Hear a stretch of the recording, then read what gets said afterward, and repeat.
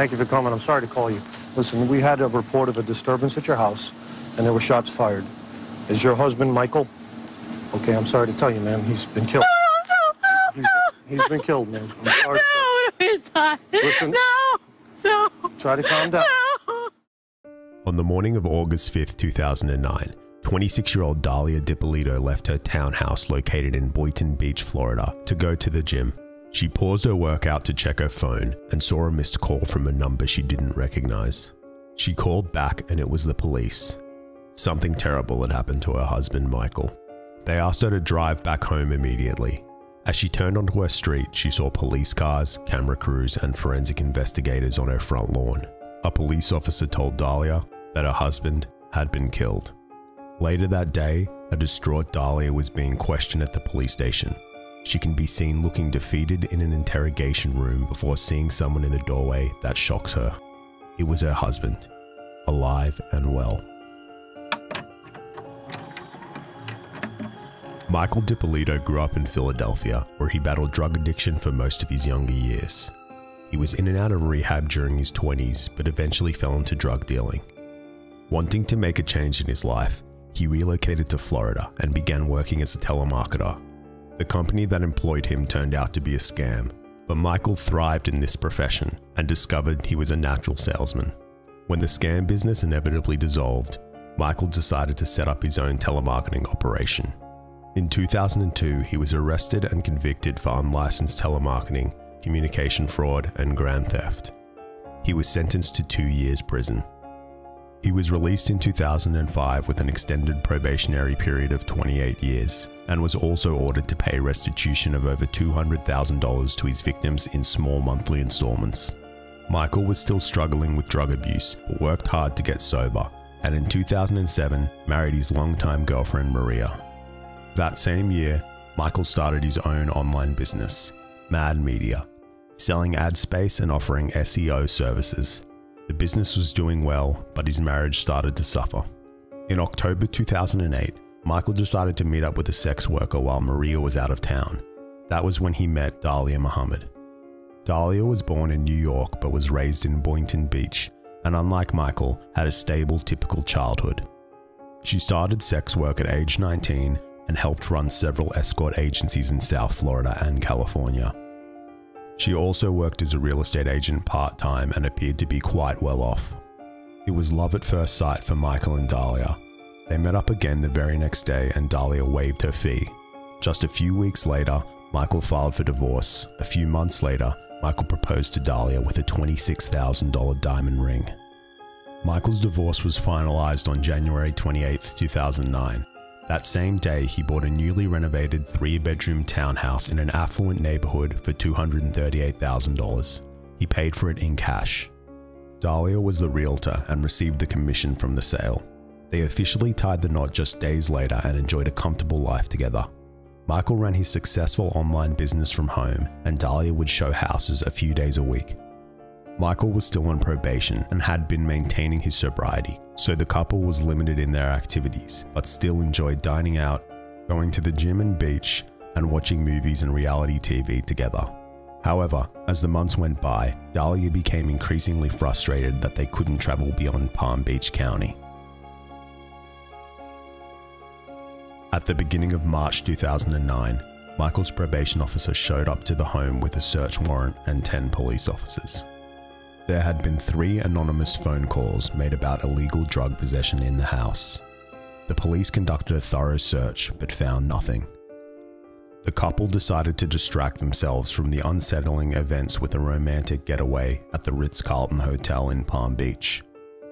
However, they were confronted by police again after receiving an anonymous tip about drug dealing occurring out of a grey Chevy Tahoe, the same vehicle Michael drove. The car was searched, but the police found nothing. At the end of that month, Michael and Dalia were enjoying a day of shopping together. As they made their way to their car to drive home, a specialist narcotics team was waiting for them, along with a sniffer dog. They had received yet another anonymous tip about a large amount of illegal drugs being stored in a grey Chevy Tahoe and proceeded to search the car. This time, they found a small amount of cocaine hidden under the spare tire. Michael, who knew that cocaine possession violated his probation terms, was shocked and broke down in tears, exclaiming he had no idea why there was drugs in his car. He claimed he had never even opened the floor covering where the spare tire was stored. He explained to the authorities that he had been sober for 6 years and suspected his bitter ex-wife may have planted the drugs there to get revenge. The officer leading the search believed Michael and let him go, but not before noting Dalia's oddly calm demeanor. Michael was too shaken up to drive home, so Dalia got behind the wheel. Michael ran through all the possible scenarios of how the drugs got into his vehicle. The only person who knew about their stay at the Ritz-Carlton and that they were out shopping that day was Dalia. Nobody else had access to his car either. He asked Dalia if the drugs were hers and if she had forgotten about them. Dalia saw red at the suggestion. She reacted by accelerating up to 190 miles per hour. Michael had to apologize profusely to calm her down and begged her to slow down before she got them into an accident. 4 days later, 2 police officers were dispatched to the Dippolito's home in response to calls from neighbors reporting what they believed was a domestic disturbance. Michael and Dalia were questioned separately and both stated that they had a verbal argument the previous night, and both denied a physical altercation took place. Plus, the officers did not observe any signs of physical violence on either Michael or Dalia, or throughout the home. When the officers left, Dalia decided that was the right moment to announce to Michael that she was pregnant. Over the next few weeks, more strange occurrences left the Dippolitos shaken. Dalia received a strange phone call from someone who claimed to be Detective Hurley, but when the couple inquired at the police station, they were informed no such detective existed. The couple also found a threatening note left on their car after a gym session. The note demanded money and also included a phone number.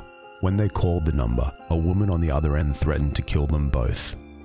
Michael was growing paranoid and desperately wanted to end his probation. He hired a lawyer who negotiated a deal to end his probation if he could pay off the remainder of his restitution of $191,000 in full. Dalia was going to contribute $91,000 and Michael would transfer her $100,000 so she could pay the lawyer in a single transaction. It should have been a straightforward process, but they kept hitting roadblocks. First, Dalia's money transfer from her account in the Cayman Islands bounced. Dalia then asked her friend to lend the money. The friend agreed, but wanted the house to be signed over to his name until the debt was paid off. Michael's lawyer became frustrated and dropped him as a client. Michael considered selling the house so he could pay off his restitution, but Dalia was worried about their unborn baby. She had already started preparing for the arrival of the baby, buying pregnancy books and picking out names.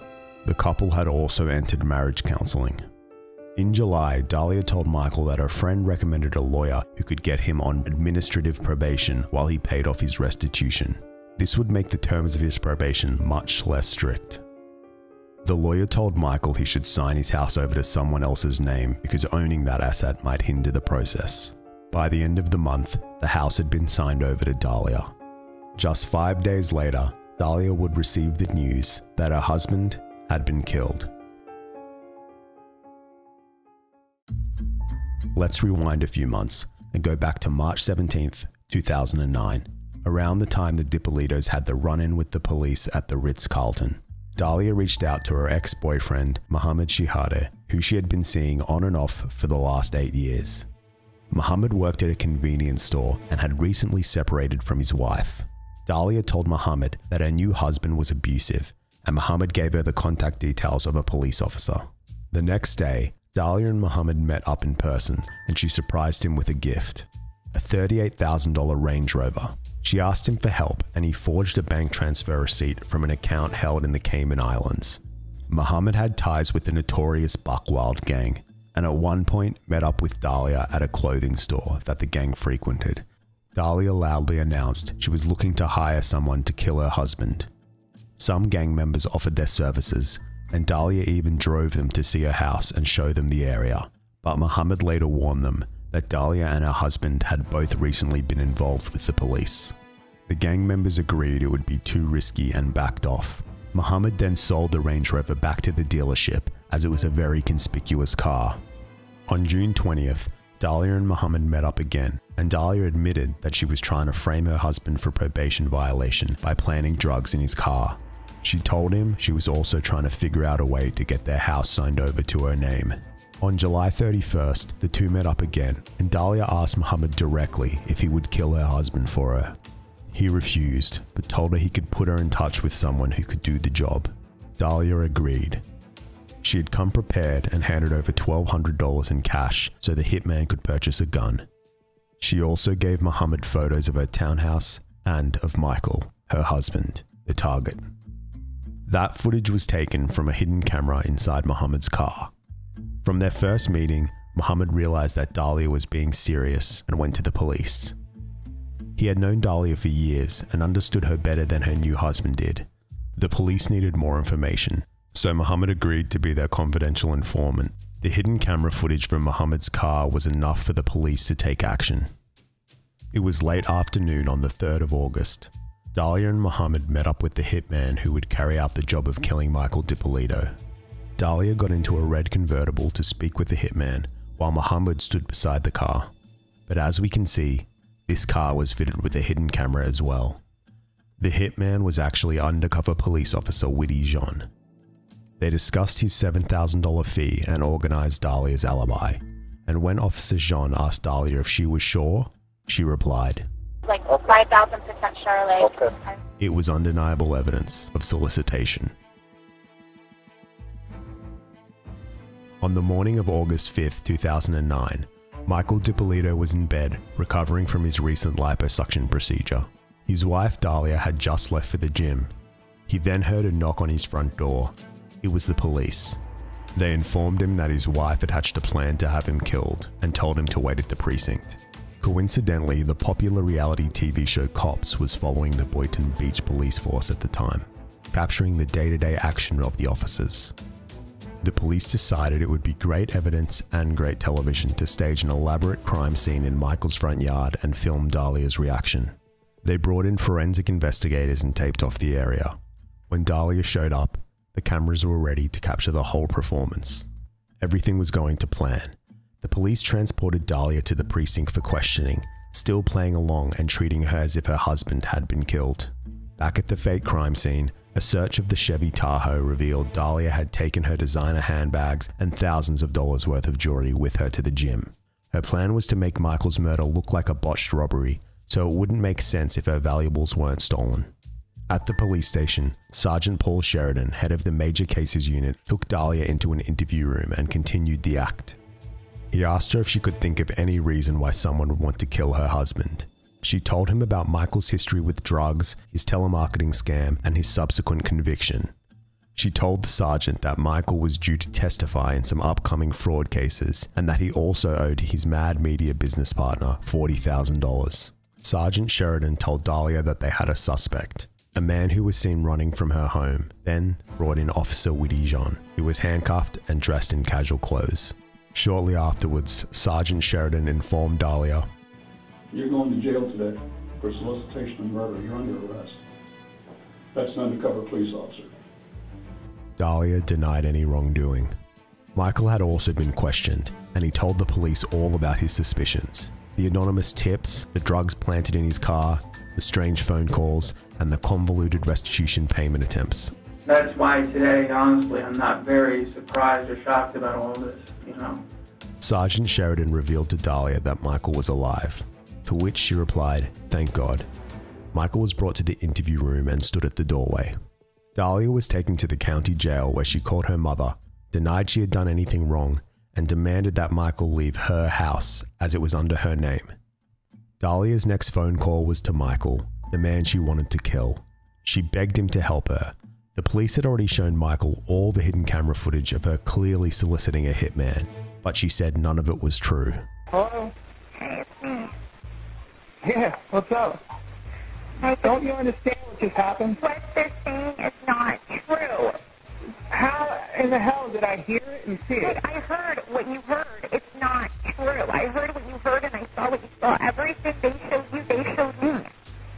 And how is it not? How are you telling me that? I It's not am giving you my word that it's not true. Michael said he would help her if she signed the townhouse back over to him, but Dalia refused. Dalia was released on $25,000 bail the next day and placed under house arrest at her mother's home. The Boynton Beach Police Department released a video of the staged crime scene online and the story went viral.